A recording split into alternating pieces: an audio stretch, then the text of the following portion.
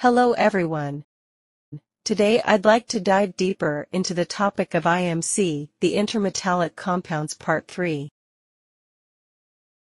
Please note that this presentation is a personal sharing, and the content might not be entirely accurate. For more information, you can visit the website mpe.researchmfg.com. Let's begin by understanding alloys. An alloy is a fusion of different metallic elements. Alloys can be categorized as solid solutions, also known as homogeneous, or intermetallic compounds, also referred to as heterogeneous.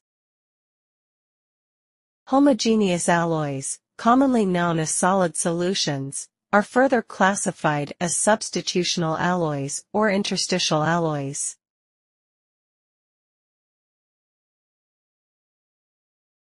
In a substitutional alloy, when molten metal blends with another substance, atom exchange and the interstitial mechanism can lead to alloy formation. The size of each element influences the mechanism. When atoms are similar in size, typically differing by no more than 8%, atom exchange occurs, and metallic crystal atoms are substituted with those of the other element, creating a substitutional alloy. For example, bronze and brass are substitutional alloys, where copper atoms are replaced by tin or zinc atoms.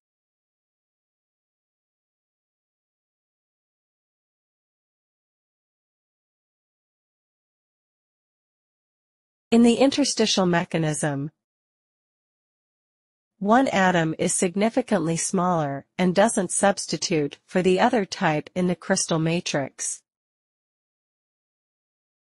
Instead, smaller atoms occupy spaces between matrix atoms,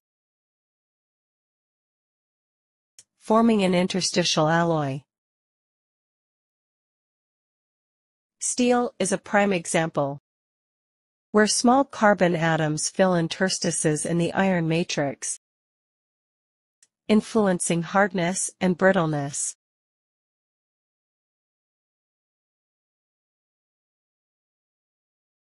Now, moving to heterogeneous alloys. When molten mixtures of metals solidify, the alloy can develop a unique lattice type distinct from pure metals. This outcome is known as intermetallic compounds, or IMC.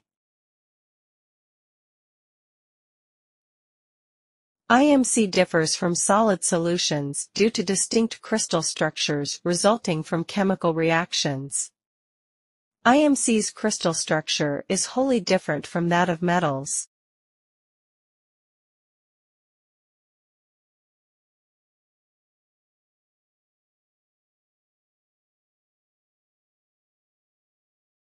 Eutectic systems are homogeneous mixtures that solidify or melt at a single temperature lower than any constituent's melting point.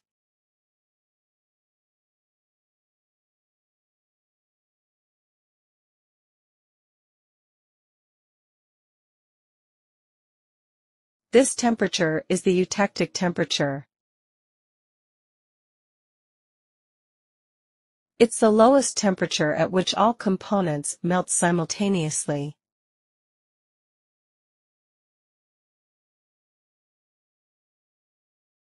In cooling, non-eutectic mixtures solidify component by component until all material is solid.